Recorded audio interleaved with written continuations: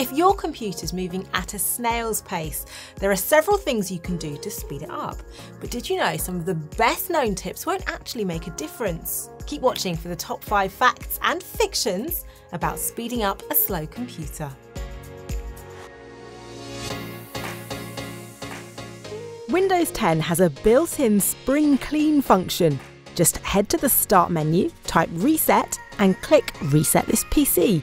It'll take some time to uninstall all your programs, but it doesn't have to wipe your files. It's worth doing this every year or two to keep your PC as fast as possible.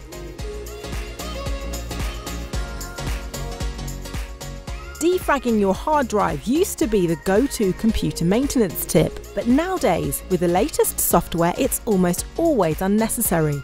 Windows 10 should keep your drive tidy without you taking any extra steps. Check by searching Defrag in the Start menu to see when it was last run.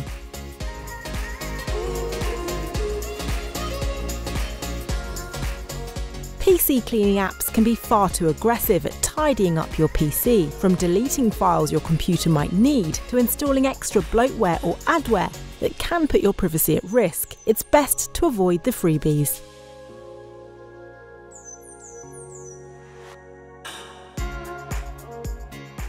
While the random selection of games and utilities that come with your computer can be annoying, it's important to be selective when uninstalling them. Software that keeps your computer's hardware up to date is essential. Check each program separately before deleting it if you're unsure.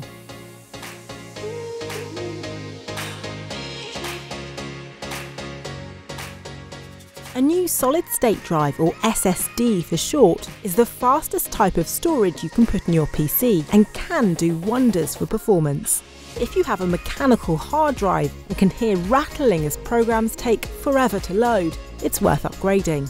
A 240GB SSD costs under £50 and can be installed by a professional for between £60 to £80 if you don't want to do it yourself.